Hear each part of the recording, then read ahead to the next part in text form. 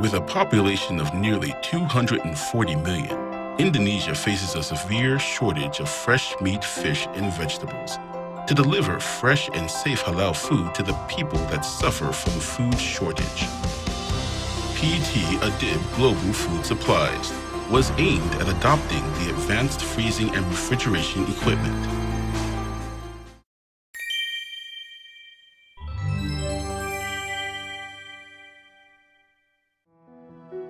Previously, we were considering investing in an ammonia system. Then Mr. Suhaimi and Mr. Minamaitani visited us and informed us about MAYEKAWA's new technology, which is NewTon. He visited MAYEKAWA's Morlea factory and businesses in Japan that have adopted the NewTon system. This visit convinced us that the NewTon system has the energy efficiency that Indonesia needs. Of course, we would like to check the product and see what is the advantage of using NewTon.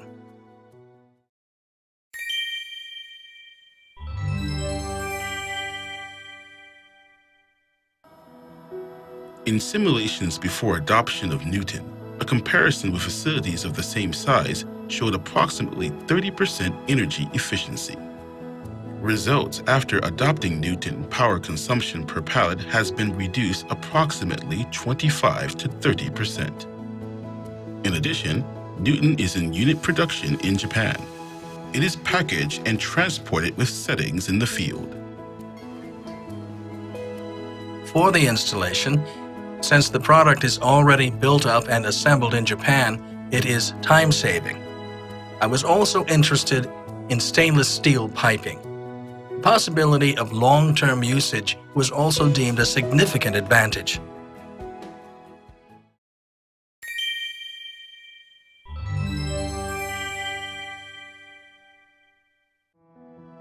Completely automated operation enables safer operation and a management control system with less need for manpower. Safety is maintained through indirect cooling methods and hazard neutralizing equipment.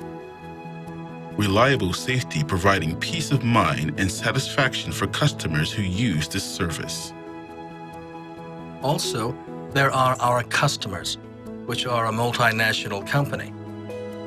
Previously, they used to store their product in an ammonia system, but then they decided to move their products to our CO2 system, considering its safety. We are very satisfied. They are planning to build 6 more cooling systems necessary to build a rich country. President Budi Mulyono tells us that they would like to continue working with MAYEKAWA in the future.